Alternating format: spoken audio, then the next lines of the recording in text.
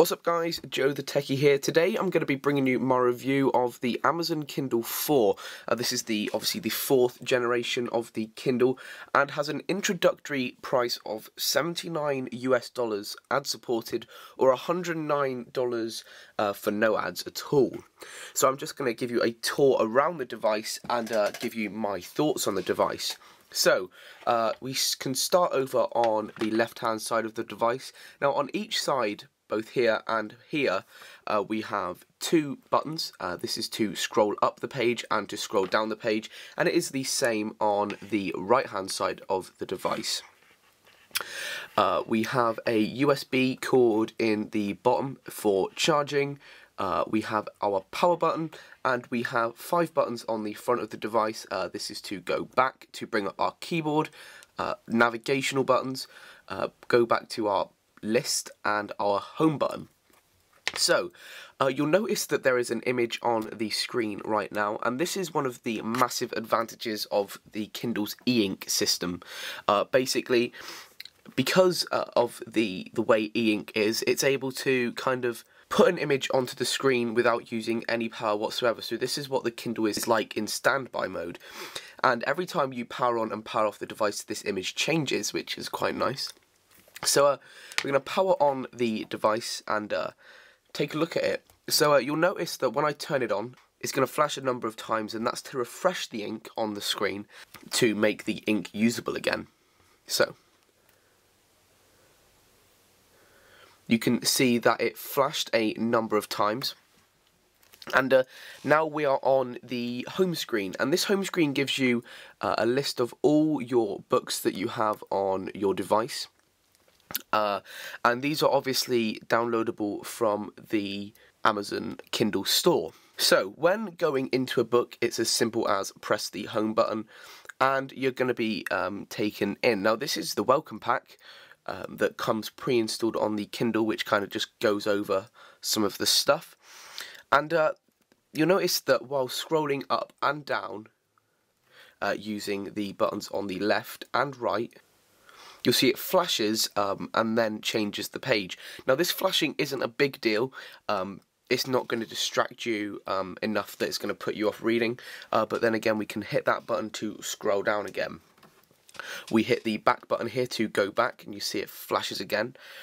We have the keyboard button, and this is kind of one of the things that I don't like about the Amazon Kindle. Firstly, because the keyboard is in an ABC format, which many of us aren't used to typing on. We're used to the QWERTY keyboard layout, and it is very time consuming to find the letter you want, go along to the letter you want, and type it in.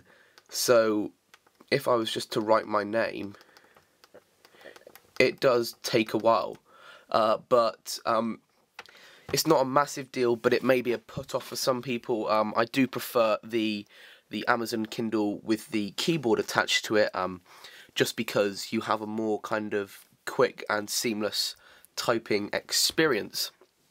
So to delete text, we just use that, and we can hit the keyboard button to then bring it out, and then the flash again, and we are back to our home screen. So again, we have our navigational buttons here. We have the home button, which takes us to our home screen, and which is this screen here. And we have this button here, I said, which is our list. And this gives us a number of options. We have the option to turn wireless on and off. We can shop in the Kindle store. We can view archived items. We can search. We can create new collections, so you can kind of put your books into folders to make organisation a bit better. We can sync and check for new items. We've got our settings, and we've got screen rotation, so you can either have it in landscape mode or you can have it in portrait mode. Again, it's as easy as scroll down to the one you want. We can hit screen rotation, and we have 4 different modes for screen rotation, 2 portrait modes and 2 landscape modes. So we can set it for this orientation. This orientation here is when your Kindle's going to be like this with the buttons on the left. This mode here, you're going to want to have your Kindle like this. So if I do that and hit OK, you see it's changed, and the Kindle rotation is the right way up, but with our buttons at the top. We're just going to go back to our menu and change that back. And then we also have the screen rotation for the Kindle being like this. So some very nice options there.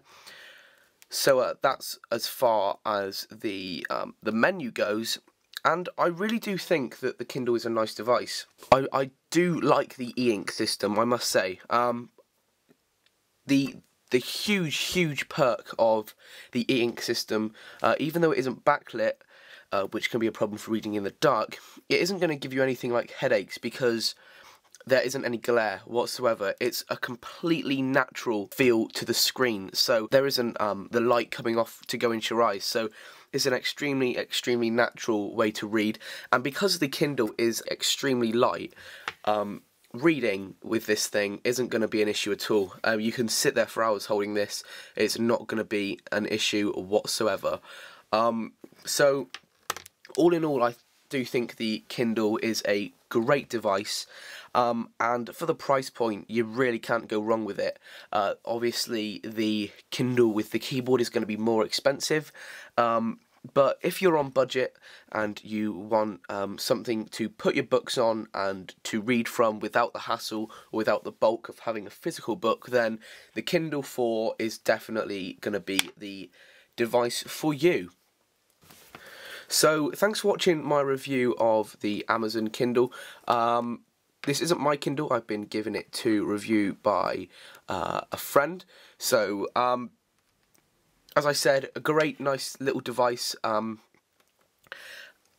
I don't think you can really go wrong with it at all. So there's another one of the pictures I was talking about.